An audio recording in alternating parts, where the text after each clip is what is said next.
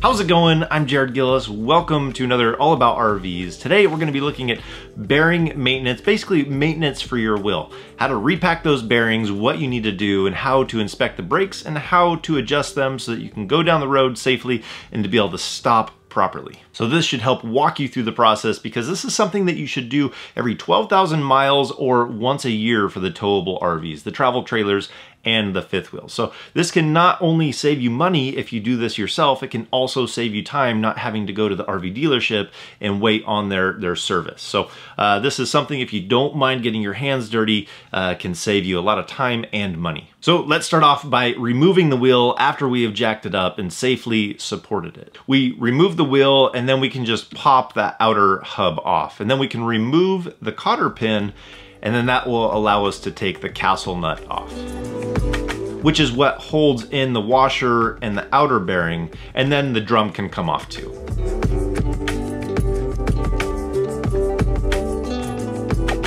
This is where we can see how dirty of a job it's going to be. We can start cleaning off the grease from the spindle. We want to get rid of all the old grease and check to see if there is any damage on the spindle itself.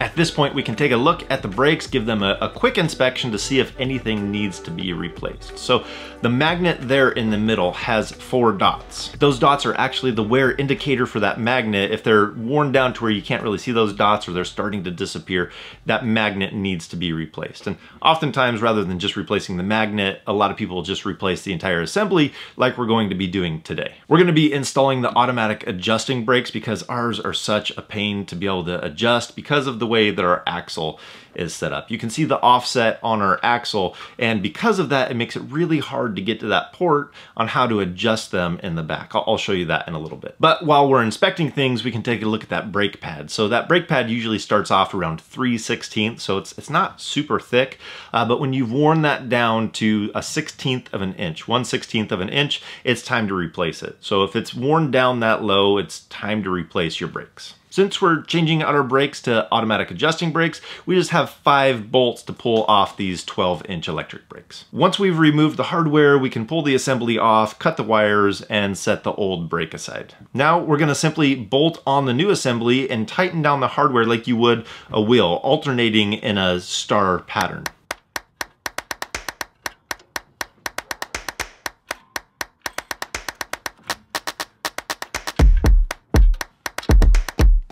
Now, let me give you a quick rundown how electric brakes work, so that way as you're adjusting them, you have a good idea of what you're adjusting. So when you press the brake pedal, it activates the magnet, which sticks to the drum, and as the drum is spinning, it swings the arm that the magnet is attached to, which pushes the brake pad against the outside of the drum, and that's how it slows everything down. So for your typical maintenance of the brakes, if you're not replacing the entire assembly like we're doing here, you want to adjust it. So the magnet's checking out good, there's enough brake pad on there to last you another year. You want to adjust it so that brake pad, as soon as you press on the brakes, it's contacting the outside of that drum. So there's a little port on the back of the brake assembly that you can pop off, and then there's going to be a way that you can stick in a brake spoon and be able to adjust that little device in there to move those brake pads out so that it contacts at the earliest possible time when you press on the brakes. You don't necessarily need a brake spoon. You can use a screwdriver. It might be easier for me to show you since we have the brakes taken apart, and I can show you from the outside, from the drum side, what you would be adjusting if you're doing it from that back port. You need to be able to have the wheel on to see how it's spinning to be able to do it, and that's why you need to use that back port. Ours was a pain because if you see the way our axle is in there, I even made a custom brake spoon to be able to do this, but it was still so difficult to try and get in there and adjust it properly. These auto adjusting brakes is just gonna make it to where I don't have to worry about maintaining that and having to worry about that adjustment. Now, to adjust your brakes, you want to have the wheel be able to freely spin, and you're going to spin that adjustment from the back. And as you do that, it's going to become really difficult to be able to spin that wheel anymore. Once you have it at that point, you want to back your adjustment off so that you can start spinning that wheel again. Once you have it at that position, you want to leave it because that's the earliest time that your brake pad is going to be able to contact that drum when you press your brake pedal. So having them properly adjusted will give you the best braking possible for that system and your RV. You don't want to have too much room till that brake pad contacts the drum, and you don't want it dragging, creating a lot of heat and resistance as you're going down the road. But with the new brakes that we're putting in there, the auto adjusting ones, every time you brake when you're going forward, it auto adjusts so you don't have to do this all the time. Now we can finish installing the brakes, which we need to connect the wires. There's no polarity on the wires, so it doesn't matter. That's why they're not color coded. We're going to connect both of these wires together with these butt splice connectors, and they are a heat shrink type of connector. So we can heat those up with the heat gun, and they give you a nice weather tight seal on the wires. Now that's it for our brake maintenance and our brake assembly. Let's move back over to the bearings. I want to give you a quick visual though of what we're doing and what we're installing inside of this drum. So you can see that we're going to install a new seal that's going to hold the grease inside of that drum where we need it.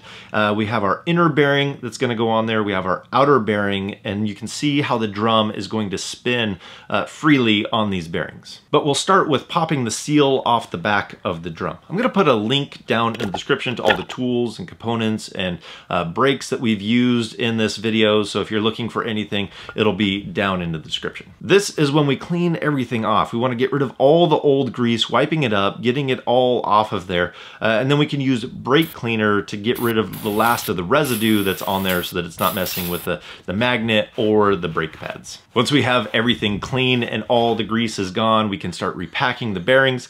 I have this little bearing packer that I thought it was great. It did a fantastic job getting all that grease inside of the bearing because you want it packed inside of it. It's pretty simple to use. You can shoot the grease right in the bottom, and then you drop your bearing in the top, and then you force the grease through it, and it goes through all the inner workings of the bearing. You want to pack both bearings and then add a thin layer of grease to the spindle.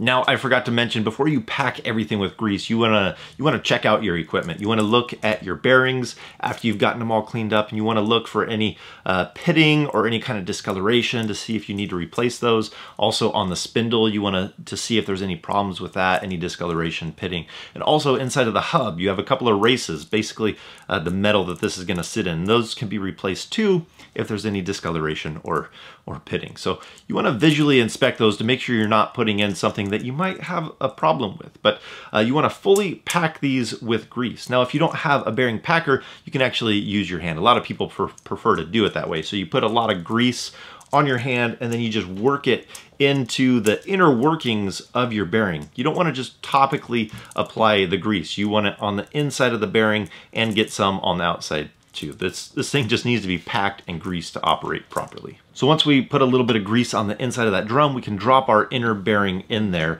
just before we put our seal on.